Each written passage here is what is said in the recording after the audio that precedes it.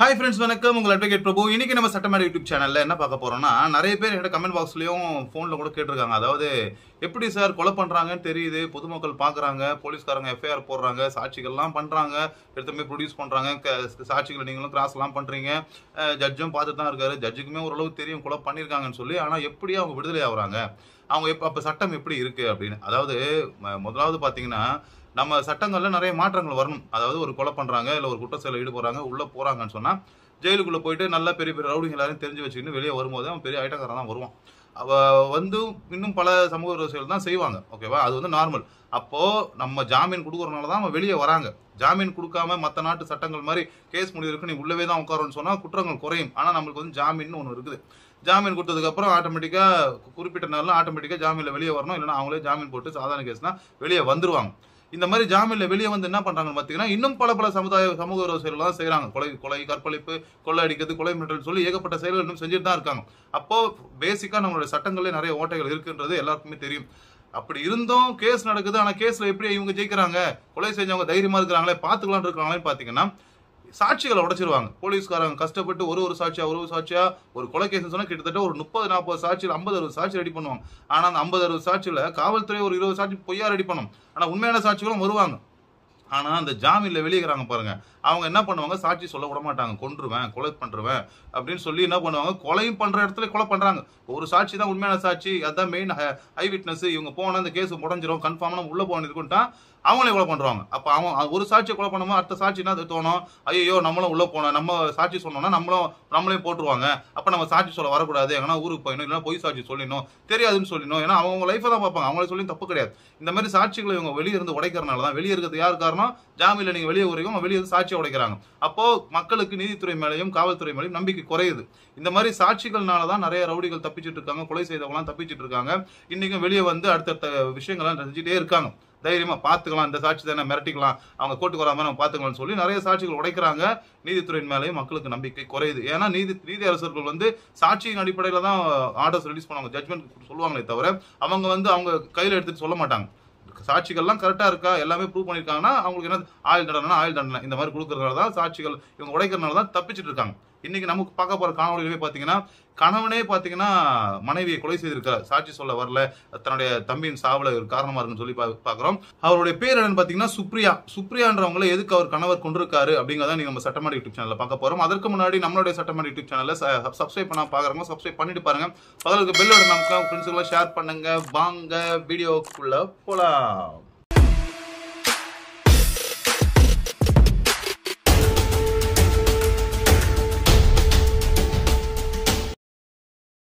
முதலாவதாக பாத்தீங்கன்னா, யார் இந்த புளியந்தோப்பு சுப்ரியா. இவங்க வந்து புளியந்தோப்பு குருசாமி நகர் பகுதியை சேர்ந்த புஷ்பா என்பவரது மகள் தான் இந்த சுப்ரியா.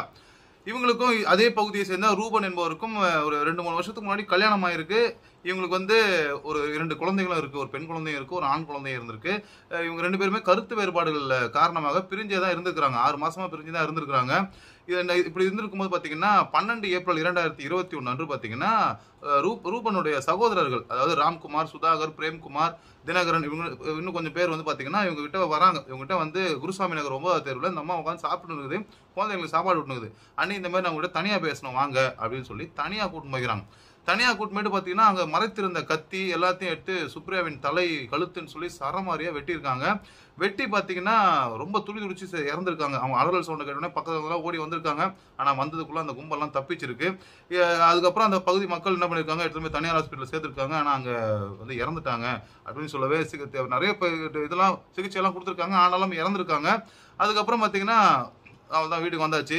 இப்போ ஸ்டேஷன்ல கம்ப்ளைண்ட் கொடுக்குறாங்க, பேசிக் ஸ்டேஷன்ல வந்து விசாரிச்சு பாக்குறாங்க. விசாரிச்சு பார்க்கும்போது என்னன்னு பாத்தீங்கன்னா, ரூபரும் அவருடைய சகோதரர்களாம் சேர்ந்து கொண்டு இருக்காங்க அப்படின்னு இருக்காங்க. அதுல வந்து எதுக்கு கொண்டாங்க அப்படின்னு விசாரணை பண்ணும்போது பாத்தீங்கன்னா, இவருடைய அண்ணன் ரமேஷ், அதாவது நாய் ரமேஷ் என்றவரை பாத்தீங்கன்னா அதுக்கு 2020 செப்டம்பர் மாசம் கொலை நடந்திருக்கு. மர்ம கும்பல் வந்து புளியந்தோப்புல வெட்டி கொலை செஞ்சிருக்காங்க. இந்த கொலையில வந்து பாத்தீங்கன்னா இந்த சுப்ரியா இன்வால்வ் ஆயிருக்காங்க அப்படின்னு சொல்லி அவருடைய கணவர் ரூபன் வந்து சந்தேகப்பட்டிருக்காரு. அது மட்டும் இல்லாமல் பாத்தீங்கன்னா இவங்க கோர்ட்டுக்கு வந்து எந்த விசாரணைக்கும் வரல, சாட்சி சொல்ல வரல அப்படின்னும் போது இவங்க டவுட் அதிகமா வந்திருக்கு.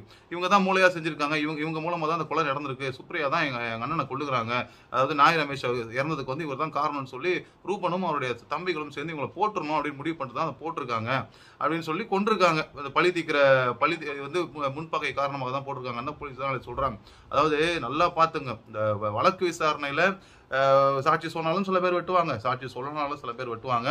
இன்னைக்கு சுப்ரியாவோட கதையில பார்த்தீங்கன்னா அவருடைய கணவனுடைய அண்ணனுக்கு சாவுக்கு இவங்க தான் காரணம், இவங்க தான் மூளையா செயல்பட்டு இருக்காங்கன்ற மாதிரி சொல்லியிருக்காங்க. அதாவது உண்மையிலேயே உங்களுக்கு நடந்த விஷயங்கள் தெரியும், அங்க வந்து நாம பார்த்தது உண்மைதான், நம்ம தான் தெரியும்னா ஒரு இந்திய குடிமகனாக நீங்க என்ன பண்ணணும்னா கம்பல்சரி கோர்ட்ல வந்து சாட்சி சொல்லணும். அப்படி நம்ம சாட்சி சொன்னாதான் பல குற்றவாளிகள் தப்பிக்காம தண்டிக்கப்படுவார்கள், பல நிரபராதிகள் தண்டிக்கப்படாமல் அவங்க வந்து வெளியே வரலாம். ஏன்னா இன்னைக்கு வந்து சாட்சிகள் அடிப்படையில தான் நீதி அரசர்கள்லாம் நீதி வழங்குறாங்க, வேற ஒண்ணுமே பண்ண முடியாது. அவங்க சொல்லி தப்பு கிடையாது, சாட்சிகள் எல்லாமே ஒரு நல்லவனுக்கு அகேன்ஸ்டா இருந்தாலும் அவர் குற்றவாளியாக மாற்றப்பட்டு இன்னைக்கு உள்ள போற நிலைமை தான் இன்னைக்கு நம்ம சட்டம் இருக்கு. நிறைய நம்ம விஷயங்கள், நிறைய சட்டங்கள்ல நிறைய விஷயங்கள் மாற்ற வேண்டியது இருக்கு. ஏன்னா வெளியே விடாம உள்ள உட்காந்து வச்சிருந்தாலே இன்னைக்கு இந்த பாதி குற்றங்கள் நடந்திருக்காதுன்றது எல்லாருக்குமே தெரியும்.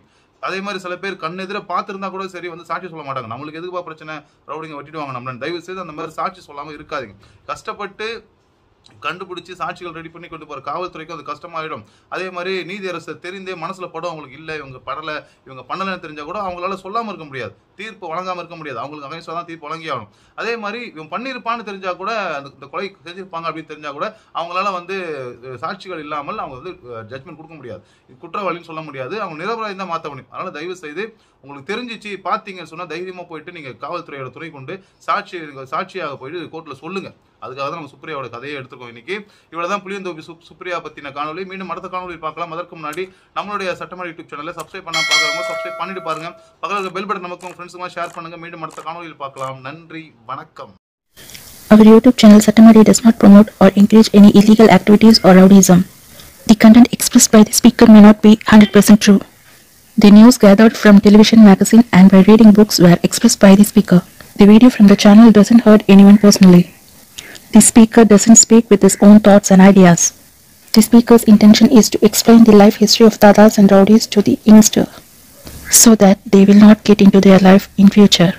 M.H. Prabhu, PEBL, Advocate Madras High Court. நம் சட்டமேடை யூடியூப் சேனலில் பேசப்படும் நபர்களின் வாழ்க்கை முறை சிந்திப்பதற்கே தொலைக்காட்சி வாயிலாக பார்த்தும் புத்தகத்தில் படித்தும் பத்திரிகை செய்திகளில் கண்டது மட்டுமே 100% உண்மை என்று கூறுதல் இயலாது. நம் சேனலில் வரும் காணொலிகள் யார் மனதையும் புண்படுத்த அல்ல, பேச்சாளரின் தனிப்பட்ட கருத்தும் அல்ல.